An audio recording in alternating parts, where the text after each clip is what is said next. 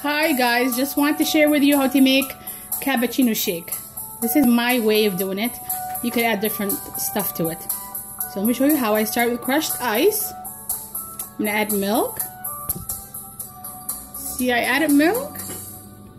And I'm gonna add 2 scoops of dried cappuccino. Not liquid one.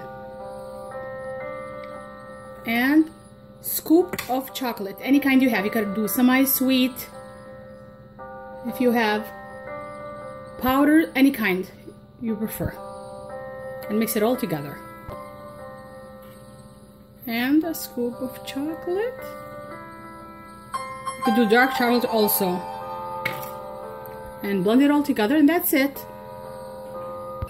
And this is mixed all together like that.